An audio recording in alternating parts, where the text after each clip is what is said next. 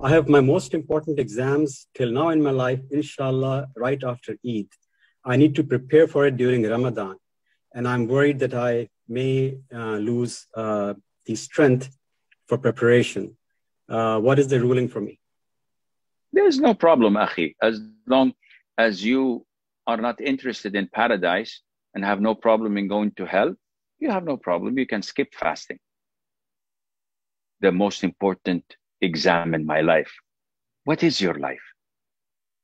The most important exam in your life is what you're living at the moment, which the results would be known after your death, whether you go to paradise or go to hell. Exam. And you're afraid of losing concentration. What are you going to do? Applying for NASA? Are you making an atomic bomb? What exams are you talking about? Get a life, my friend. This is not how Muslims act and react to tests of Allah Azza wa Jal. Allah has created that in this life to be tested. No exam on earth would justify that you break your fast. And it's not the exam that is making you break your fast, it's a preparation. So even if what you find a sheikh, these drive-through sheikhs, who would say, okay, you can, this is a necessity, it's your job, it's your career, it's okay, you can break a fast. So the second step for shaitan is, waking up for Fajr is problematic. You know, Fajr is 3 o'clock in Kuwait maybe, or whatever. No, so can I skip that so that I can get my energy? You'll find another sheikh would say, okay, and then said, wallahi, the 5 prayers altogether, the concept itself, it's difficult, man. It's burdensome. What is left of your religion, O Muslim? The answer is no.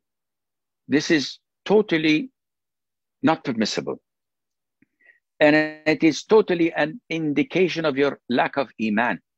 Where does your intellect comes from? Where does success come from?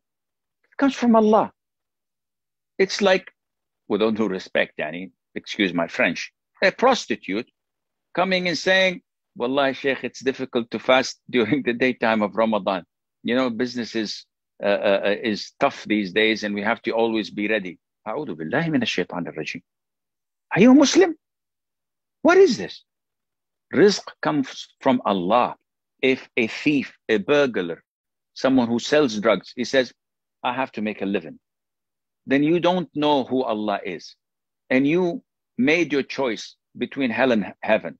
So, Akhi, I apologize for being a little bit coming rude or a little bit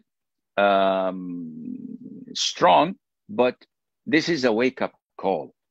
No exam on earth justifies not obeying Allah, not fulfilling the pillars of Islam at all. And Allah knows best.